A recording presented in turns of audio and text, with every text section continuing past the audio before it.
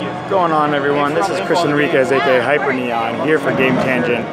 Just got done playing a little kind of indie game by THQ Nordic, I think.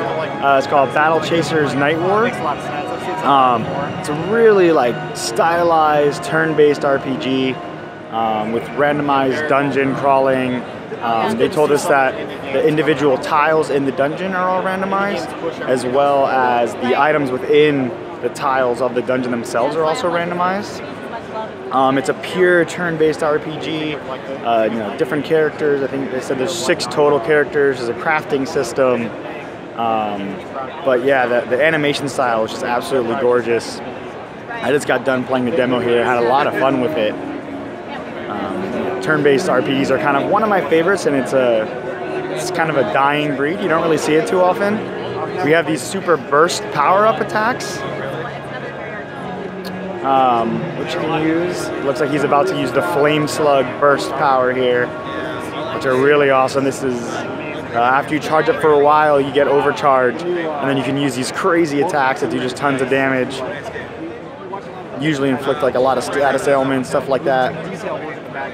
You can see the animations that go along with them are really cool.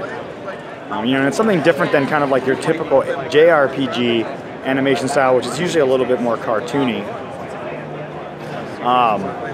It's actually a really intricate combat system. As you can see kind of on the left side of the screen, that's your turn. That's kind of the order that's coming up. As you deal, slow and haste and that kind of stuff, it'll rearrange the order.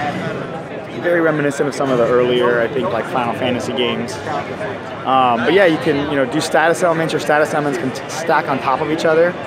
This is the enemy using an overcharge attack here, a burst attack, where he's just going to deal. This is the final boss of the demo, actually, but he's just going to deal a ton of status ailments onto every character. And once you stack the status ailments, you can actually do other attacks that, if an enemy is inflicted with a specific ailment, it'll do double damage. It'll do kind of splash damage to other enemies.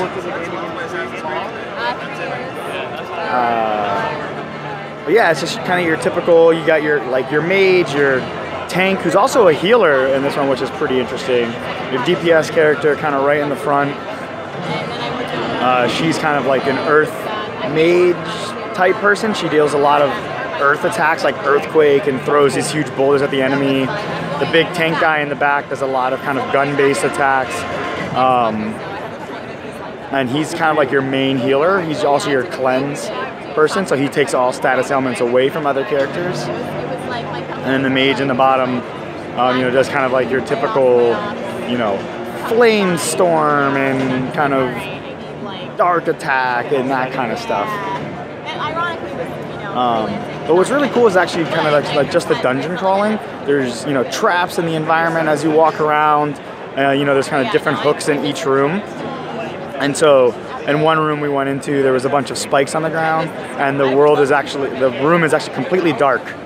So as you're walking through the world, you have to try and navigate all the spikes, and as you walk over them, if you walk over them, you take damage. No, definitely, I agree. But you can cast a spell of light in the dungeon itself, which kind of gives you an orb of light so you can move around a little bit easier. There's just random creatures in the environment as you walk around, so you can try to avoid them. They're pretty quick, so once they see you, they kind of swarm onto you. You can also, one of the attacks that the big guy has there out when he's walking around the dungeon is he can shoot. So he can kind of take out enemies before he actually engages them. So, you can kind of, if you only have a limited use on some of that stuff. So I think he has 6 shots. So if he uses them, he'll take out an enemy, and that's one less enemy you would actually have to fight when you're in the turn-based combat system here.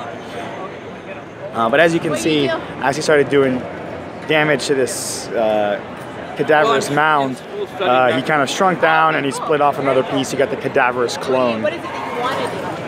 And so nothing too crazy. There's no crazy hook outside the normal here, but it's just refreshing to play a straight turn-based RPG. You don't really get a lot of that nowadays. And it's, you know, it's just one of my favorite types of playing. A lot of the games now are action-based RPGs, right, where you control a single character and the other characters just kind of do what they want, or like Final Fantasy XII, we have a gambit system and you can kind of, you know, control them, but you know, you can kind of program them, but you don't control them. So it's nice in this one to kind of take your time and really strategize as far as what you're going to do. Yeah, I'm getting hooked. So super enjoyable. You should definitely check it out. The game comes out October 3rd, I believe they told me, on all platforms. It's called Battle Chasers Nightwar. So take a look at it, check it out, and yeah, that's it. My name is Chris Enriquez, aka Hyper Neon. Thanks for watching Game Tangent, guys.